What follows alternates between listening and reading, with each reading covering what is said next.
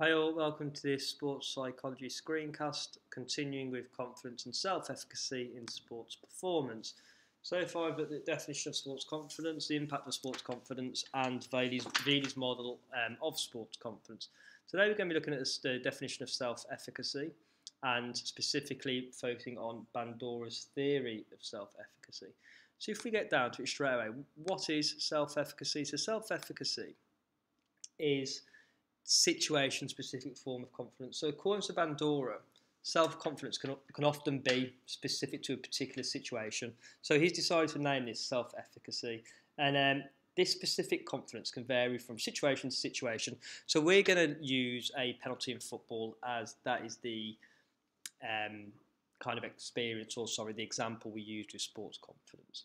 So according to Bandura, expectations of self-efficacy depend on 4 types of information: performance accomplishments, vicarious experiences, verbal persuasion, and emotional arousal. Now, these can influence our self-efficacy. Okay, so if we're talking about someone wanting to take a penalty, or we're having a penalty in football, performance accomplishments, so reminding a performer of previous success they've had, could increase self-efficacy, e.g. showing a striker previous successful penalties via video.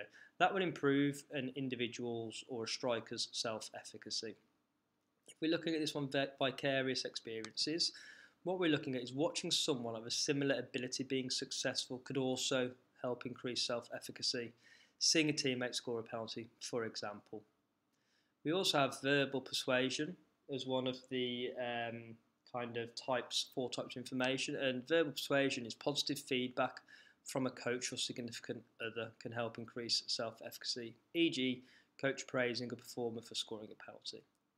Finally, emotional arousal. This is understanding that high arousal can lead to high performance, e.g. a player scoring a penalty in a final under high arousal. So we need to be aware of our perceptions of how arousal, or of how being aroused can affect our confidence in a particular situation. So as you've got the example there, a cup final penalty, your arousal level is going to be through the roof. It's about being able to perceive that as not being a bad thing, i.e. understanding that high arousal can lead to high performance. So make sure you've got those down. Make sure you draw Bandura's theory of self-efficacy here. And make sure you have these key pieces of information with examples down.